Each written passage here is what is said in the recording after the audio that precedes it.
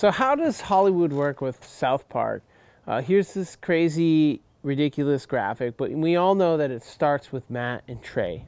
Okay, Matt and Trey deliver content to through South Park Studios, where they have their own animators. Their production company delivers content to Comedy Central. We know this, right? They also deal with like Braniff, who does like a syndication rights for them, and then they also deliver content right to Paramount. Paramount is owned by NBC Universal again, which is tied to a Sumner Redstone and Viacom. Okay. Now, and National Amusements, which is Sumner Redstone's theater chain. Now, the money goes to him because it just gets to him, obviously, right? But anyways, Matt and Trey license exclusively to Hulu Plus and eventually to HBO, and so they get 50% of the money there, and the other 50% goes to Comedy Central.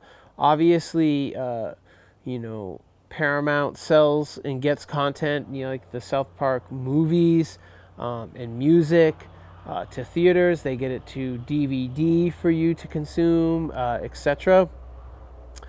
So, it just gives you a sense of and you can watch South Park on television. You can watch the South Park movies on television. So basically, the content's created by Matt and Trey. It goes to Comedy Central for initial run, but then it goes to all sorts of different places. The content goes there, and then the money's returned. When the music's played, they get publishing, they get record sales, they get money for the sound recordings, etc. But again, a lot of this cash ultimately goes back to Sumner Redstone, who owns National Amusements. But Viacom, through being like a multinational, a diversified multinational that's horizontally and vertically integrated, they see a lot of that paper too, down the way.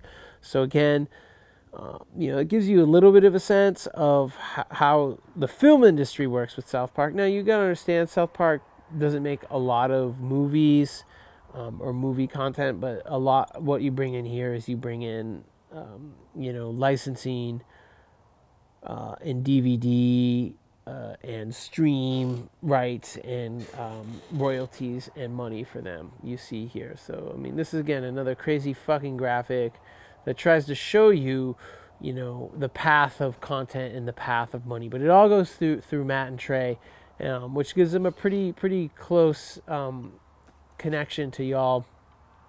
But a lot of the money flows to and from Paramount, and to Viacom, and eventually to Sumner Redstone's pockets. So basically, there are 5 major film studios, or 6, I guess, however you want to think about it, in 2019. This is because Disney recently bought 20th Century Fox, which is now just rebranding as 20th Century. Okay, last year there was a $42.5 billion global market for films in the box offices. Okay, in the United States it was $11.3 billion. So we are one of the largest markets, the largest market in the world, although China is up there or surpassed us at this point. So, America. Okay, so some of the largest companies, obviously, you're going to hear some similar names. Disney, which has a 33% market share. If you add in 20th Century Fox, that gives them 37% market share. Warner, which is owned by Warner Brothers, which owns Warner Brothers Records, the largest music group, which owns Warner Chappell, which is one of the largest publishing companies. So when we talk about vertical integration and diversification, it's on blast, but they own a 14% market share. Sony Columbia has a 12% market share. Again, Sony Columbia is one of the big 3 record companies or music groups. Okay, Paramount has 5% market share, and Paramount is a a Viacom owned, more or less Viacom owned film studio. Universal is 12%, which is owned by NBC Universal, I believe. And then, yeah, so they produce 80% of what's consumed film-wise. And again, like I said, Disney last year had 7 of the top 10 grossing films at the box office. And they've had the top grossing film for like 8 of the last 10 years, okay? You use some mini majors in there. Lionsgate, which is 7% market share. SDX, 3%, and Focus, which is 2%. This is, rough. I rounded up some of the numbers a little bit or down.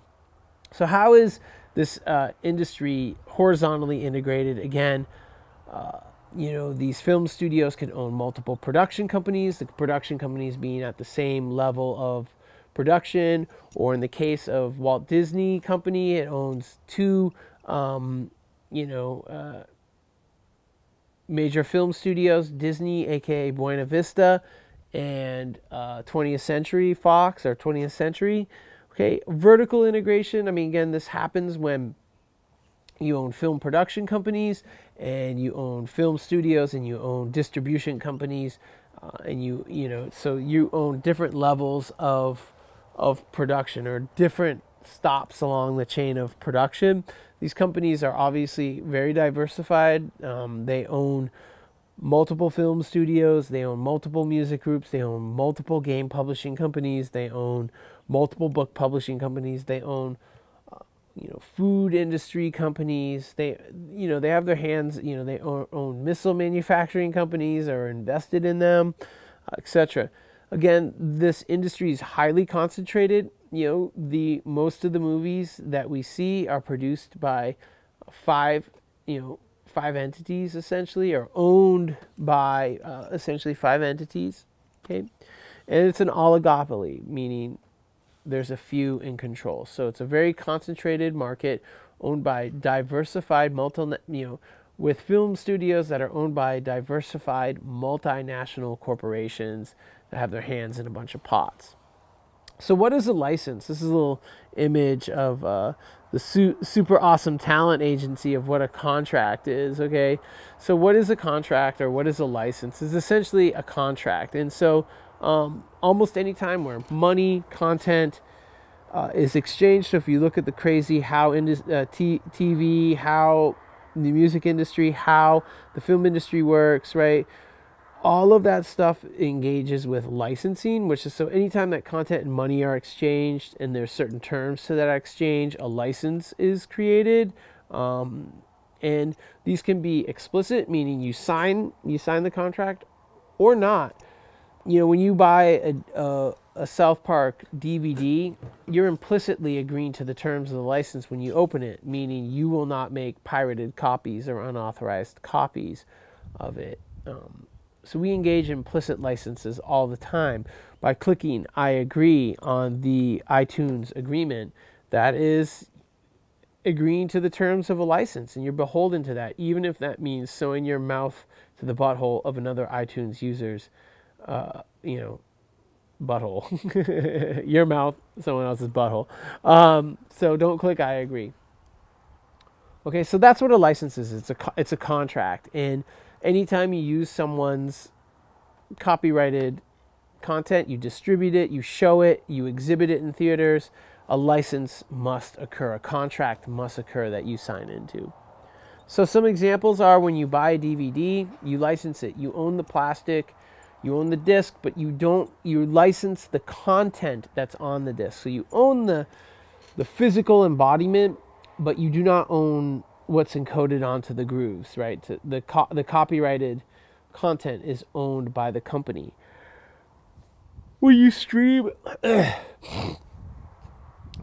you stream an episode of South Park on Hulu, right, or anybody offers a stream, there's a license there. So Hulu has a licensing agreement with Trey and Matt and Comedy Central for that. HBO has a licensing agreement to be able to distribute its content, right, the content of South Park, digitally starting next year.